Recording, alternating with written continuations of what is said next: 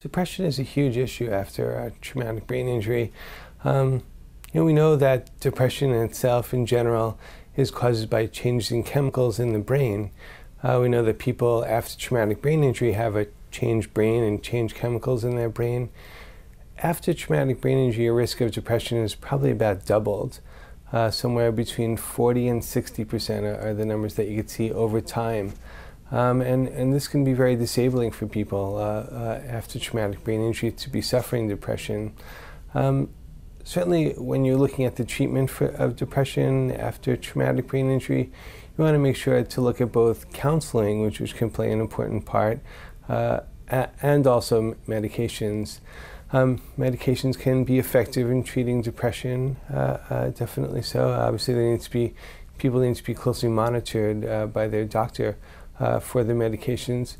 There are medications, antidepressant medications, that should be used cautiously or even avoided in people with traumatic brain injury. And these are some of the older medications which are usually placed under the category of the tricyclic antidepressants.